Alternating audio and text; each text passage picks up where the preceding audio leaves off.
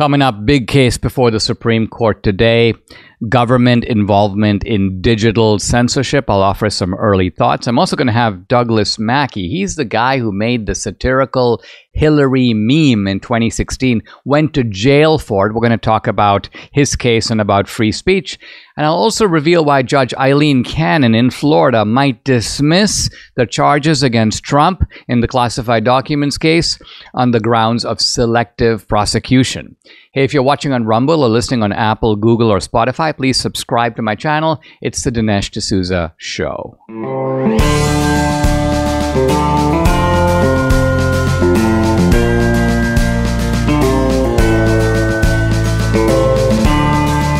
America needs this voice. The times are crazy. In a time of confusion, division, and lies, we need a brave voice of reason, understanding, and truth. This is the Dinesh D'Souza Podcast. Big day before the Supreme Court today. The case of Missouri versus Biden, which I've talked about multiple times on the podcast, is going before the court. Now, it has a different name. It's called Murthy versus Missouri, but it's the same case. The issue before the court is whether or not the government can pressure, coerce, direct, collaborate with digital platforms to censor not one, not two, but hundreds of thousands, if not millions of posts, millions of citizens, systematic censorship that is being executed by the platforms, but at the behest, at the direction, at the cajoling, in some cases even the orders of the Biden administration. Now, the arguments are going on pretty much as we speak. So I've only got a glimpse of them.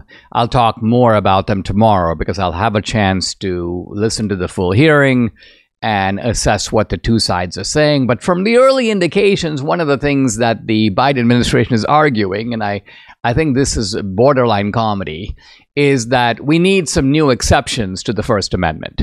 In a sense, what they're arguing is there's a pandemic, whenever there's a serious situation, whether it's a pandemic or whether it's a generalized appeal to national security, we, the government, should have every right to not only ask, but instruct digital platforms to suppress content.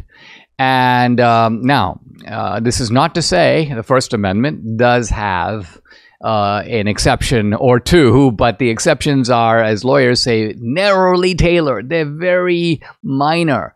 There is a heavy burden of proof that you have to meet in order to make one of these exceptions. This is why, by the way, people notoriously give the example of shouting fire in a crowded theater. First of all, to my knowledge, there is no Supreme Court case, no landmark case that deals with anyone who even did that. It's what philosophers call a thought experiment, a hypothetical. And of course, by the way, it's not illegal to shout fire in a crowded theater if there is a fire. It's merely that you can't do it to create a stampede that could cause, obviously, real physical harm to a lot of people, including potentially death. So this is really why that is famously presented as, well, you know, the First Amendment has a limit. The point is that there are very few such limits, and there are very few such limits, especially when you're dealing with political speech.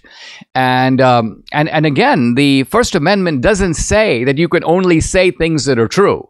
You can say things that you disagree with, things that are false, things that are absurd, things that are satirical, things that are outrageous. The First Amendment does not decide that certain types of speech should be allowed and other types of speech should not be allowed. So this is all before the court. More on this tomorrow. I actually want to talk today about developments in Florida. This is in the case of the classified documents, where it appears that Judge Aileen Cannon is moving in a very interesting direction, a direction that might lead to outright dismissal of that case. Julie Kelly thinks so, and based on her writings and based upon her description of what's going on, I think so also. Now, what are we talking about here? What we're talking about, if you listen to the arguments going back and forth, there's a lot of technical elements. They go through the Espionage Act. They go through this and that. Many of the counts come over this antiquated Espionage Act, as if Trump is somehow, guilty of espionage. It's the whole thing is a little bit difficult to digest, but here's the key issue. Just recently, the special prosecutor, Robert Hur, decided not to bring charges against Biden. Now, did he say that Biden was unintentional in retaining the classified documents? No. He said this was intentional. Biden knew about it. Biden, in fact, was sharing those documents with a ghostwriter. Moreover, the ghostwriter, even after the Hur was appointed as the special prosecutor, destroyed documents. In other words, hid evidence, tried to conceal documents that were given to him. Let's also remember that Biden has had documents for decades. He's had documents for a long period of time. Trump, of course, has not. Moreover, Biden has no ability to declassify documents. He was not, at this time, the president. He was either a senator or he was vice president. Senators and vice presidents don't have this kind of authority. The president does. And finally, Biden kept these documents all over the place. He had them here, he had them there, he had them in his house, he had them in his garage, he had them at the Penn Center. So the idea that Biden somehow was fastidious and careful with the documents, no, he wasn't. At one point, the FBI finds some documents thrown all over the place. They packed the documents into a box. They sealed the box. The FBI is almost doing a certain type of cleanup for Biden. And so the question raised by Judge Aileen Cannon is, wait a minute, we're prosecuting Trump for doing things, and it's always possible, again, to have certain types of nuance. No two cases are identical. And so the Biden people, for example, and this, by the way, is also echoed by Jack Smith, the special prosecutor in this case, is he says, well, there's a difference in intent between Trump and Biden. Actually, what's the difference? As I just mentioned, Robert Hur found that Biden intended to keep the documents. He knew that they were classified. So the idea that somehow Biden's intentions were benign, but Trump's were malevolent, or conversely, that Trump had, quote, more documents. Well, more documents. We're talking here about, let me read here from Jack Smith. Biden possessed 88 documents bearing classification markings, including 18 marked top secret. By contrast, Trump possessed 337 documents bearing classification markings, including 64 marked top secret.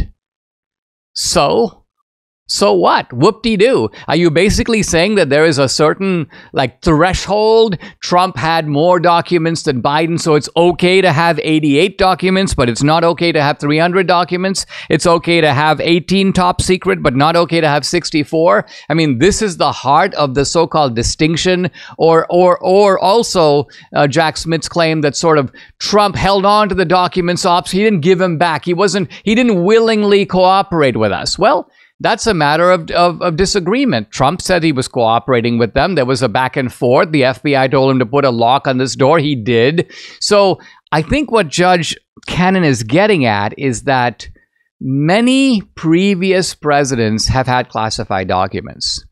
Obama had them, Clinton had them, and of course we know Biden had them. Many vice presidents have had documents. Shortly after the Trump classified documents, Mike Pence goes, oh, whoops, I have classified documents. And so Mike Pence, Joe Biden, as vice president, have had classified documents. And yet, all of this is apparently just fine. It's okay. Robert Hur says, I'm not prosecuting Biden because, he's old, he's forgetful, as if to say, old, forgetful? I mean, is that a way of being able to get out of a crime? I forgot that I did it. It was a long time ago. I robbed the bank. My memory just isn't what it used to be. I mean, this is seriously presented by a special prosecutor as a reason not to prosecute Biden. And by the way, of course, this cuts both ways, because if Biden is so forgetful, if he doesn't even know what's going on, he can't remember the date that his son died, even within some years. What's he doing running the country? What's he doing with the nuclear codes? So all of that became an interesting corollary to Robert Hur's findings. But I think what Judge Cannon is getting the point that there's only one guy you're going after. This is the essence of selective prosecution. So there are a number of motions before Judge Cannon to dismiss this case. But Julie Kelly thinks, and I agree, this selective prosecution motion is maybe the most lethal because it's so blatant. Everybody can see it. It's so obvious. And all you need is the judge to take judicial recognition of what everybody already knows. Now, selective prosecution is rarely used as the basis to dismiss a case. I think part of the reason for that is that judges give a lot of prosecutorial discretion. Like, you can't say I was speeding on the highway, but they stopped me, but this other guy was also speeding. I'm being selectively prosecuted. But in that case, you're not being selectively prosecuted. You're just the guy that they happen to catch. So you cannot expect that they're going to catch everybody who did the crime. You did the crime, and so you pay for the crime regardless of whether some other guy was able to get off. So all of this is true. But in this case, we're dealing with a singular set of events involving top officials and classified documents, and you've just got an array of cases, most notably the Biden cases, and you have the current president who is getting a complete pass, by the way, by his own Justice Department, while that same Justice Department is using the same laws, the same standard to go after the presumptive nominee of the opposing party. Politically, ethically, morally, this stinks. It's up to Judge Cannon to show that it stinks legally as well. It isn't just disgraceful. It isn't just unethical. It is selective prosecution, and the case needs to go bye-bye. There's simply no better time than right now to call our friends at PhD Weight Loss and Nutrition to start your journey to a healthier you. As I hear from many of you about how PhD Weight Loss and Nutrition has changed your lives, I know each of us has our own reason for starting. I started because I was feeling kind of sluggish, a little tired, and Debbie tried everything else. Nothing would work, so we needed some help. I've heard from countless listeners who did what we did, started the PhD Weight Loss and Nutrition program. I heard from one listener who went on his yearly physical, was diagnosed with type 2 diabetes. The medicine made him sick, so he's like, hey, I'll do PhD instead. He has completely reversed his diagnosis. Debbie talked to a lady who, just like her, couldn't get the menopause weight to go away. Dr. Ashley and her team helped her lose the weight and keep it off. There's so many reasons to start, and honestly, I can't think of even one good reason to put it off. So make 2024 your year. Call PhD Weight Loss and Nutrition today. Here's the number. Write it down, 864-644-1900 to get started. Or you can go online at myphdweightloss.com. The number again to call. You'll be glad you did. 864-644-1900. Mike Lindell has a passion to help you get the best sleep of your life. After he invented the world's best pillow, he created the famous Giza Dream Sheets. Now, Debbie and I have these all over the house. We love them. They're the best sheets you will ever sleep on. For a limited time, you get a queen size set for $59.98, king size just $69.98, the lowest prices in history. Mike and the MyPillow gang continue to be canceled by the big box stores. They're attacked by the media, so they really appreciate all of your great support during these times. They want to thank you by giving you free shipping on your entire order today. So to get the specials and the free shipping, go to mypillow.com, or you can call 800-876-0227. Use promo code Dinesh. You get the famous Giza Dream Sheets, queen size, $59.98, king size, $69.98. By the way, 60% off the original My Slippers. Deals all over the place, so check it out. Call 800-876-0227 or go to mypillow.com. Don't forget to use the promo code. It's DINESH, Dinesh. Free shipping today. I want to talk about the Biden administration and the media's bloodbath hoax. Now, you're probably familiar with the hoax. What is so chilling about these hoaxes is that they are coordinated to a ridiculous degree. And so if you opened up your newspaper, you turned on your television, whether it's the network news, whether it's CNN, whether it's the LA Times, you just look at the papers and you look at the TV and you look at social media and a single theme, headlines that are almost identical. And what do they say? Well, here is one of them. NBC News. Trump says that there will be a bloodbath, in quotes, if he loses the election. CBS News. In Ohio rally, Trump says there will be a, quote, bloodbath if he loses. Rolling Stone. Trump says there will be a bloodbath. So this is a systematic, orchestrated. And part of the fascination here is how these things come to be, because clearly these reporters don't get on Zoom calls and all agree, okay, let's have this as our headline tomorrow, guys. It's not a conspiracy in that sense, but it is coordinated. And by that, I mean, you've got the government, you've got nonprofit groups all putting out the message, and it's almost like everybody gets the signal, everybody gets the memo, everybody realizes this is the blow we're trying to land on Donald Trump today. That's what's going on. Now, I have in front of me a transcript of Trump's so-called bloodbath comments. I'm just going to read a few sentences.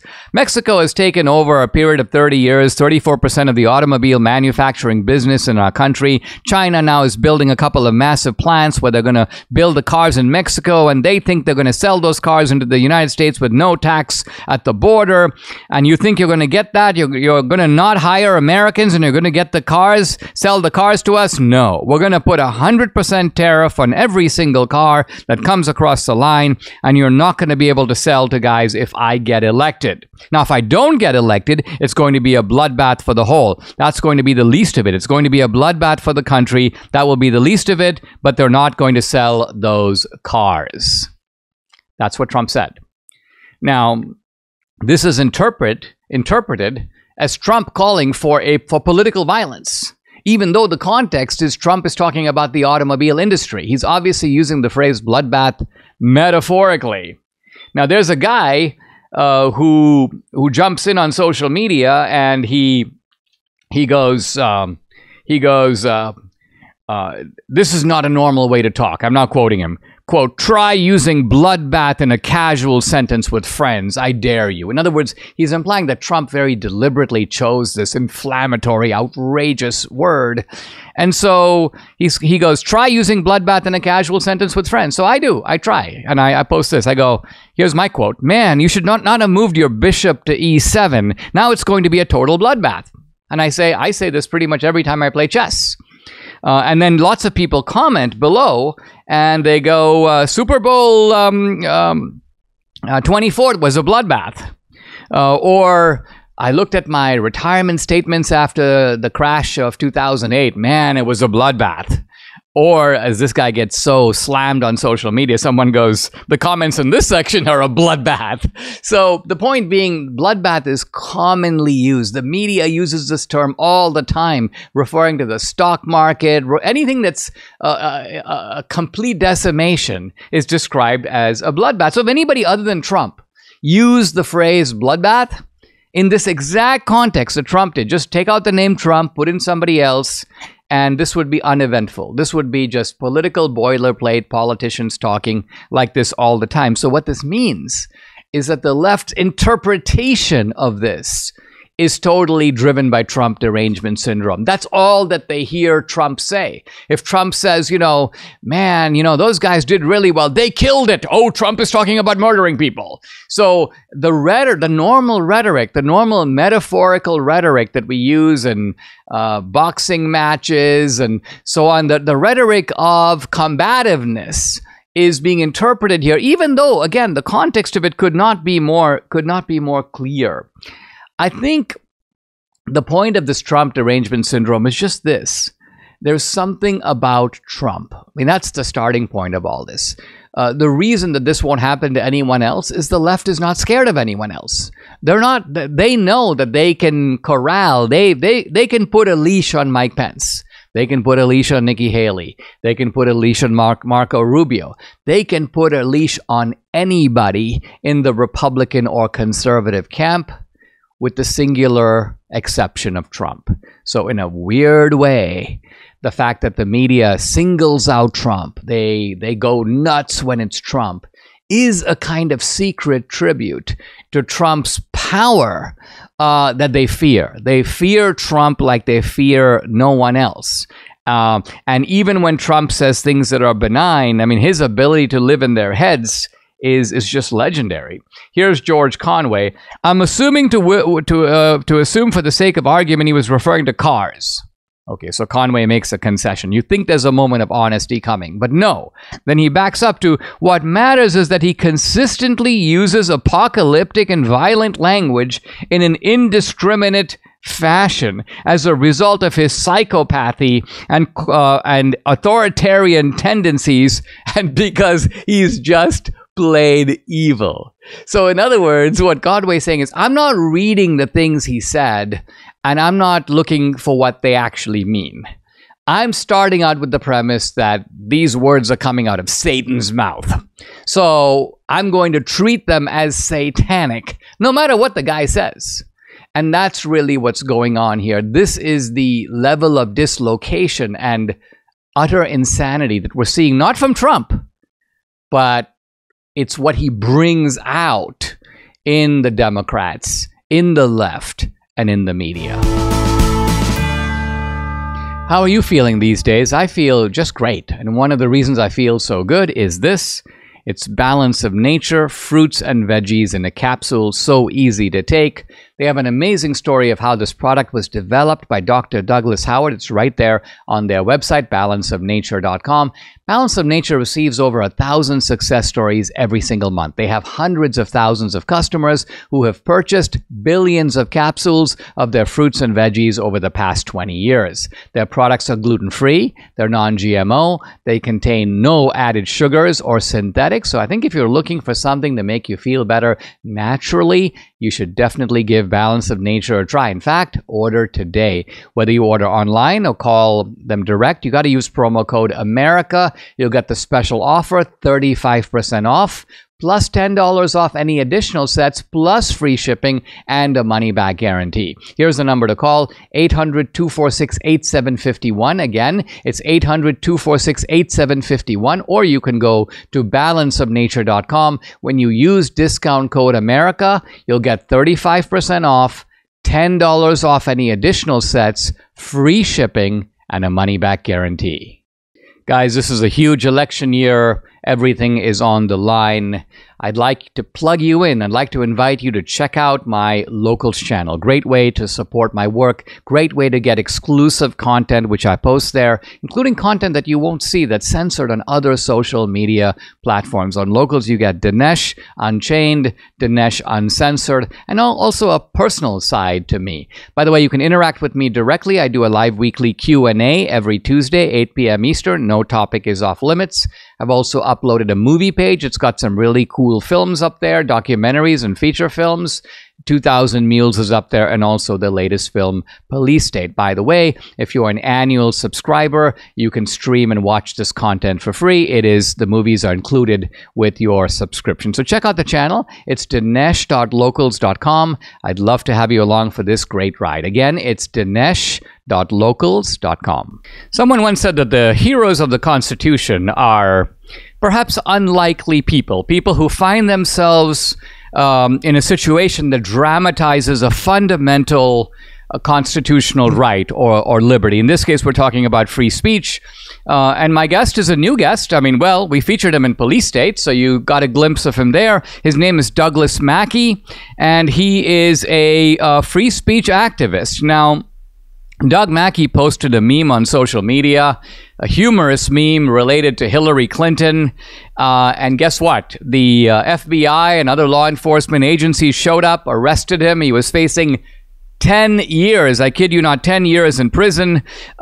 He got some prison time, although less than that. I want to find out about his case, but also get an update on it. And of course, we're having this conversation at the very time the Supreme Court is taking up the larger issue of free speech in the case of Missouri versus Biden. I think it's called Murthy versus Missouri.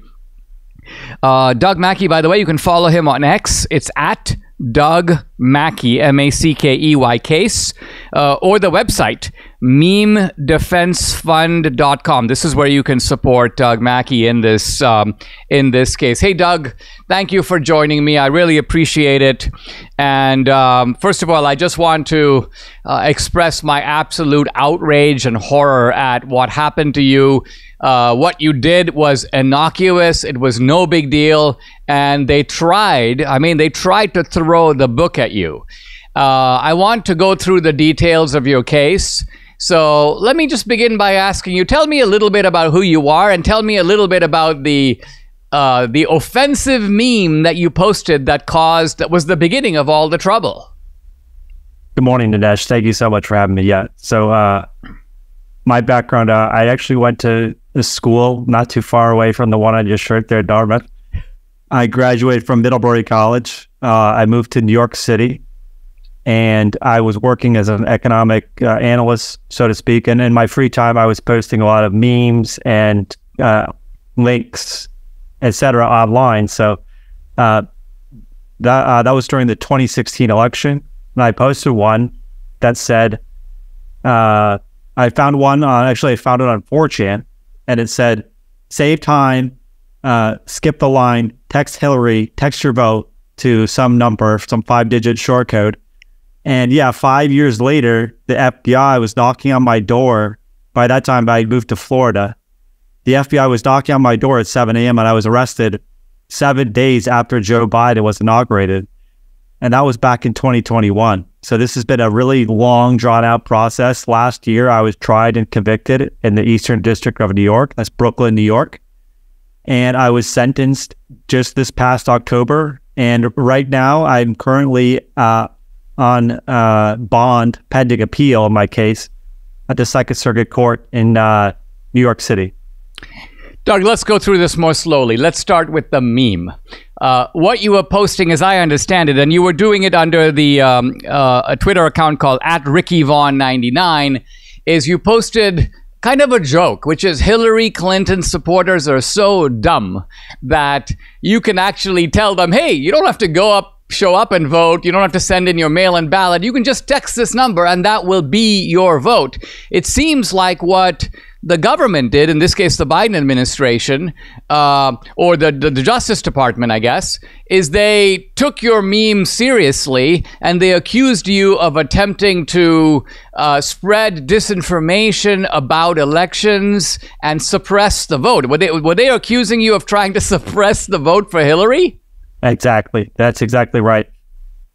So I was accused of a conspiracy against civil rights, of actually injuring voters in the use of their civil rights, that is the right to vote. The irony, of course, here is that, the joke was always sort of on the campaign and on the media because they thought that the voters would believe this. Well, I never actually thought that any voter would actually believe this. It was clearly a joke, clearly satirical, and nobody even fell for it either. I mean, Doug, isn't it true that there was a woman named, if I'm right, if my memory serves me right, Christina Wong, who posted almost the identical meme playing the same joke, but against Trump? And her thing was, Trump voters are so dumb that you can text your vote. Nothing happens to her. So, in addition to the inherent outrage, I mean, I'm not saying that she should have been prosecuted either. I think obviously neither of you should have been. But nevertheless, the discrepancy in treatment is illuminating. Here's my question. Was the government able to produce 300 voters who said, oh, wow, I saw this meme and I didn't vote in the 2016 election because I was confused. I thought I could text and that would Did they produce the so-called stupid voters that were conned by your meme? No, they didn't produce a single voter at trial, and it wasn't for lack of effort either. They went around the Eastern District of New York, knocking on people's doors saying, did you text this number back in 2016? And they couldn't find a single person. There were people that said, no, obviously I didn't think it was real. And all those people that texted the vote, I believe almost all of them actually did vote 8 days later. And except for one, but that person never voted anyways. They had no history of voting. So they came out and tried to make this big deal of trial. 5,000 people texted the number. Well, the vast majority were texted the number after this was covered in sort of outrage by the media, just to kind of see what would happen. So no, not a single voter was actually produced that fell for this. Doug, well, I'll come back to the trial itself and the peculiar choice of venue for the trial, because they brought this case against you in Brooklyn. Am I right? I'll get to yes, that. Sir. I want to ask you something before that. I want to talk about the FBI raid, because I think for many people, I mean, I've never had an FBI raid. I've had a case with the government in the Obama years, but two pleasant-looking FBI agents came to my door. I didn't speak to them. They left. They weren't raiding me. They were just trying to get me to talk to them. But I think for people who don't experience this, it seems surreal. It seems like this does not happen in America. I mean, it happens maybe if you're Al Capone, but it doesn't happen to people like Douglas Mackey. So talk about where were you, what were you doing, what was this FBI raid all about? How many people came and what did they do? Yeah, great question. It was extremely surreal. I was just sleeping at home at 7 a.m. in the morning down here in Florida, when I get the knock on the door and it's an FBI open up, FBI open up. And there you have it. There were two local agents from Florida. There were two New York agents that were sort of directing the whole thing. And then there were some local law enforcement that I guess they bring along for the ride as sort of their standard operating procedures. So here you go. You got 2 or 3 squad cars, a couple SUVs, and 8 to 10 law enforcement agents. Now, I was fortunate that I was just arrested and they didn't actually raid my house, which we've seen with a lot of these J6 people. But yeah, this was so weird. And the strange thing was they said, we have a warrant for your arrest. And I said, for what? Now, they wouldn't tell me. And I didn't even find out until after the whole hearing at the courthouse.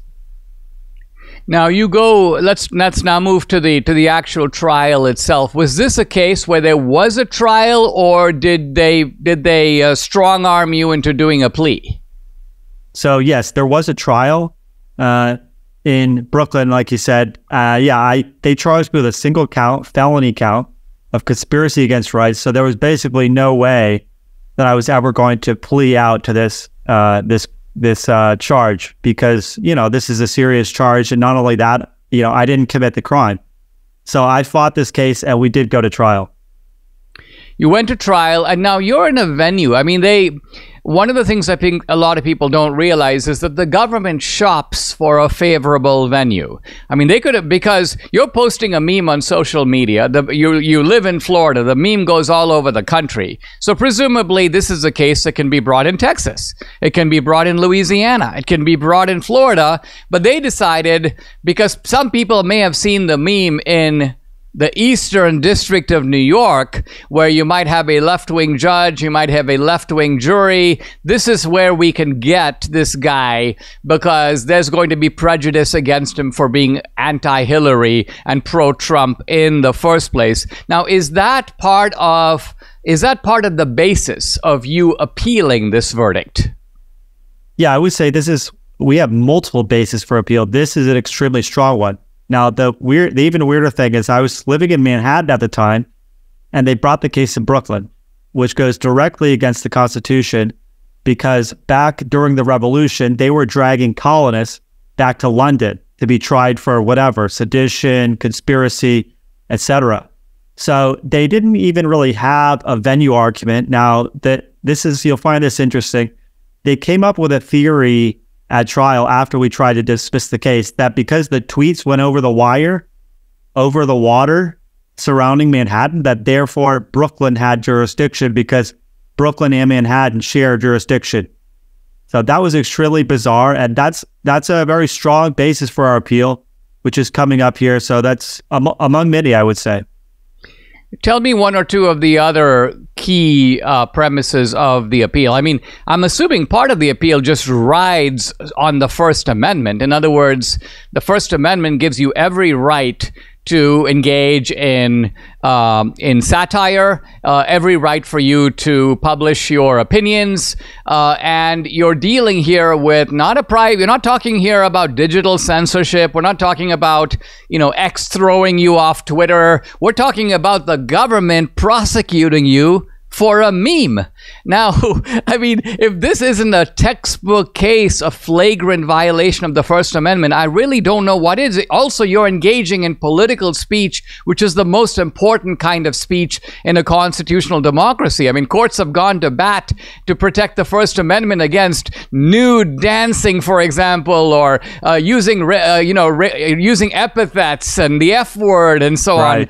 We're talking here about political speech. Isn't that should be, it seems to me, the centerpiece of the appeal?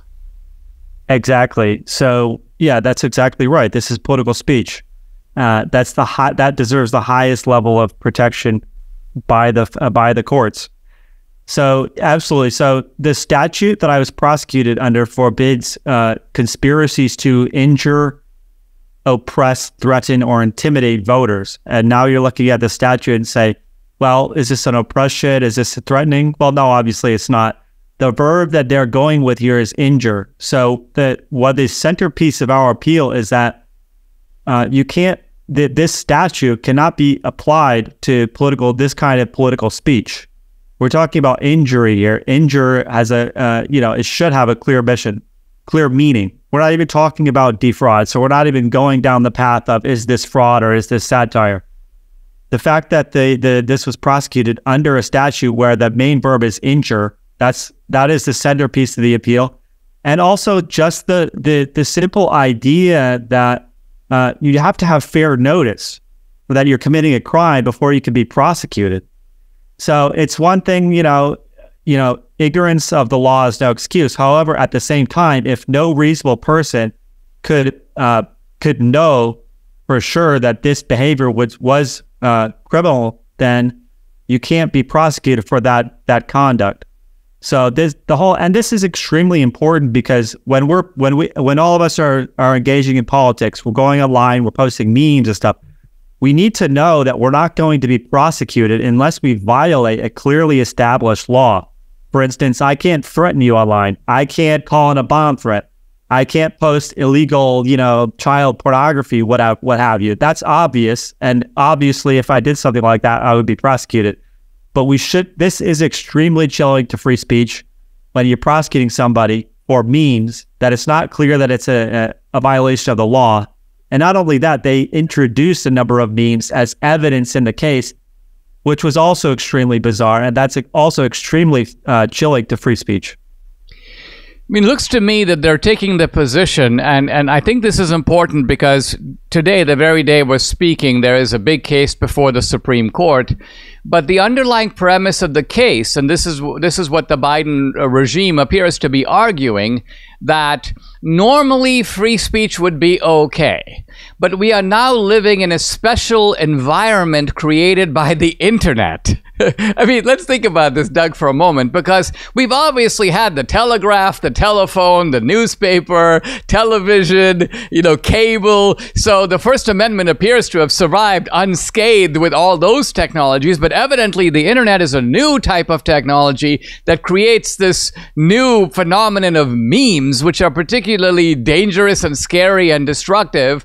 And so the argument appears to be that we need an internet exception for the First Amendment that allows the government to collude with digital platforms in systematically censoring speech. My first question is, were you censored? Did you experience any censorship on any of the digital platforms at all? And what do you think about this case that is before the court today? Yeah, absolutely. I did experience that sort of censorship from these digital platforms. Even before I posted this meme, I was suspended about a month before the 2016 election from Twitter without really a real reason why. Now, after I posted these memes, I was also suspended again from Twitter on a different account. So yeah, I was absolutely censored by these digital platforms. And I think that this case that you mentioned, Missouri v. Biden, is extremely important because the idea that the internet is, so foreign to our country. I mean, we've had hundreds of years of pamphleteering, yellow journalism, all kinds of political cartoons that were against, let's say, the crown or whatever. You had, I think it was somebody like Thomas Jefferson or something called John Adams a hermaphrodite. I mean, we have a history of rough and tumble political speech, which has its upsides and its downsides. However, the founding fathers, they wanted to create a system where there would be this raucous sort of back and forth. And yes, sometimes people do cross the line. However, it's not criminalized. So the idea that the government can sort of chip away at our First Amendment rights because it's on these digital platforms is, I think it's absurd. I think it's extremely concerning. The courts have gone through, they've seen the rise of the telegraph and the telephone, and the case law has adjusted, and they've maintained the First Amendment all this time. So the idea all of a sudden the First Amendment needs to go away, it's completely ridiculous. But that's what they're doing in my case. And if we didn't have the First Amendment, they would already be throwing people in jail, like we just saw over in Belgium, some guy, because someone in his group chat saw a naughty meme, So absolutely, the courts need to uphold the First Amendment. Otherwise, it's just words on a piece of paper. I mean, the Soviet Union had a constitution after all. So we need to have an independent judiciary uphold the First Amendment. Wow, Doug, we've communicated a little bit back and forth on social media. We've never talked in person. I didn't quite know what to expect. I thought I might be dealing with like a wild and crazy meme guy, but you're a very sober and sensible guy, and the idea that you are some sort of threat to civil rights or voting rights, nothing could be more absurd. So guys, if you want to support Doug Mackey, and you should, go to this website, memedefensefund.com. Follow him on social media at Doug Mackey Case. He also has a Substack, Douglas with 2 S's, Douglass Mackey.substack.com. Doug, thank you very much for joining me. Thank you, Dinesh. It's been a pleasure. I'm going to conclude today my discussion of Abraham Lincoln's famous Lyceum speech, in which he warns not just about the danger of mob rule, and mob rule here should be understood broadly, lawlessness, a disrespectful law, very much of the kind that we see today. Today it's coming from the media, we see it coming from institutions, we're even seeing it coming from the government. None of this is outside of Lincoln's indictment, although he's specifically in his own time talking about a certain type of mob rule, and that is the mob, by and large, pro-slavery mobs, but also abolitionist mobs running roughshod over the law and over the Constitution. Now, Lincoln in this speech also, somewhat surprisingly, warns of the danger of a kind of Caesar-like or Napoleonic figure. And this is a figure that can stir the mob, that can egg them on to do horrible things. For the left today, by the way, Trump is that kind of figure. He's a kind of a Caesar. He wants to be a tyrant. He is stoking the fears of certain types of people. So that is the left's way of trying to portray Trump as a danger to the republic. And Lincoln, of course, speaking in a very different context, recognizes that there are going to be leaders. He's thinking of leaders, by the way, in the Democratic Party, not in the Republican Party, in the Democratic Party, who will play on people's passions, the idea, their hatred of blacks, the idea that they want slavery because slavery is profitable for them. So who cares about the rights of other people? Let's just go ahead and vote for slavery so we can have it, and we can establish a system of exploitation in certain states in the country. So this is what Lincoln is getting at. But, and this is the interesting part of the speech, is Lincoln admits that he himself is susceptible to the Napoleonic or Caesarian, the Caesar danger. Why? Because he, like the founders, is somebody that is ambitious. He, like the founders, is somebody that wants to leave his mark on society. he is somebody who pursues, let's say, eternal fame. And in fact, today, Lincoln is widely regarded by historians, even liberal historians, as the greatest president in U.S. history. So for all these reasons, Lincoln turns the lens, if you will, on himself. A very rare thing to do. He's not just pointing at the other guy and going, "You're a Napoleon, you're a Caesar." Lincoln is in a sense saying, I can feel that danger myself, the danger for me to become a tyrant. And let's remember that over the decades and now a couple of centuries since Lincoln's own time, century and a half, there are people who have accused Lincoln of being a tyrant. He suspended habeas corpus. He ran roughshod over the Constitution during the Civil War. He arbitrarily arrested people. And this was a guy who did not respect basic rights.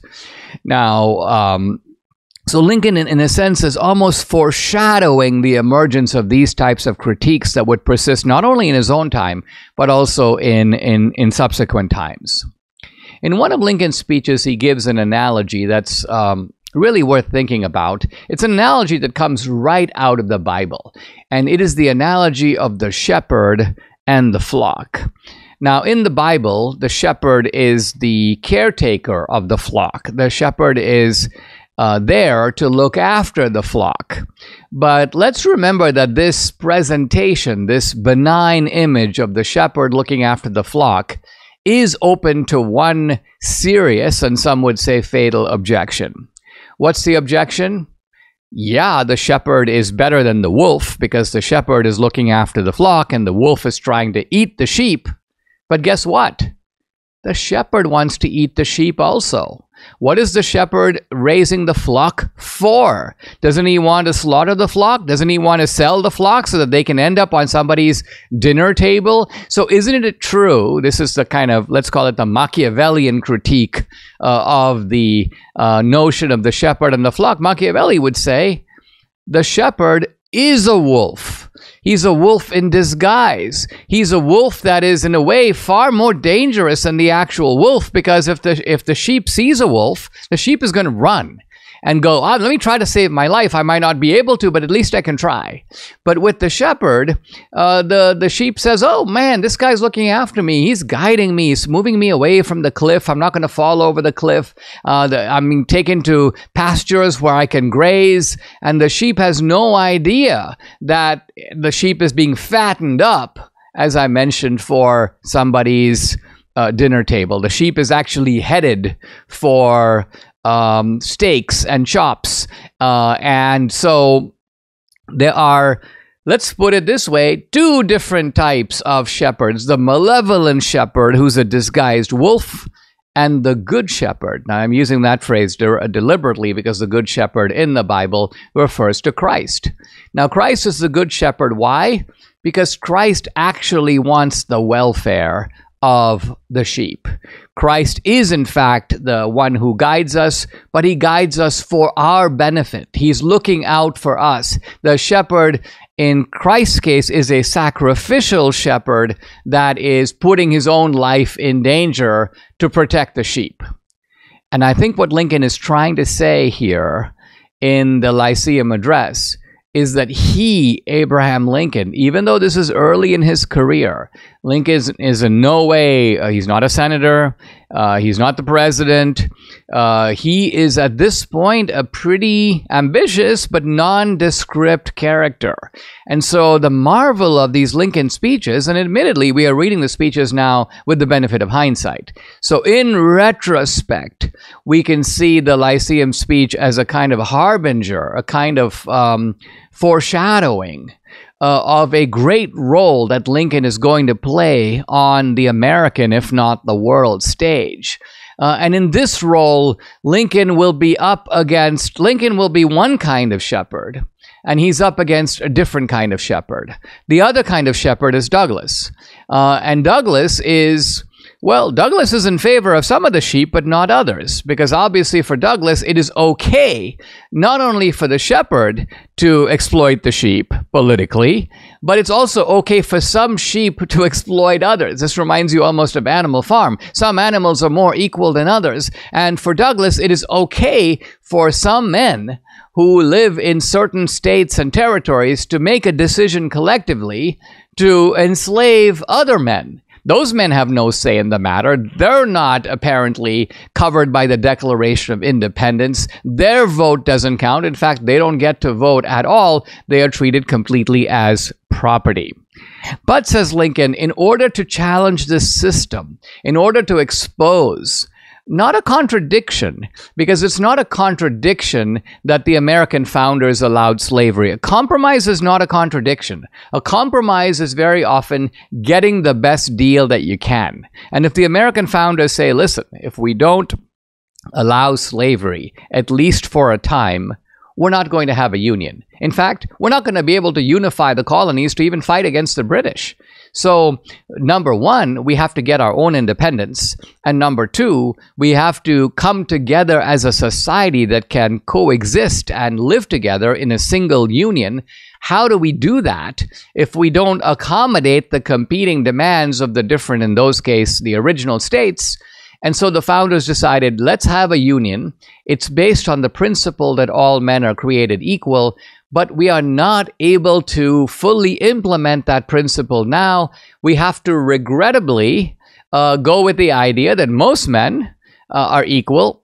There is the practice of slavery that has come into the union pre-existing.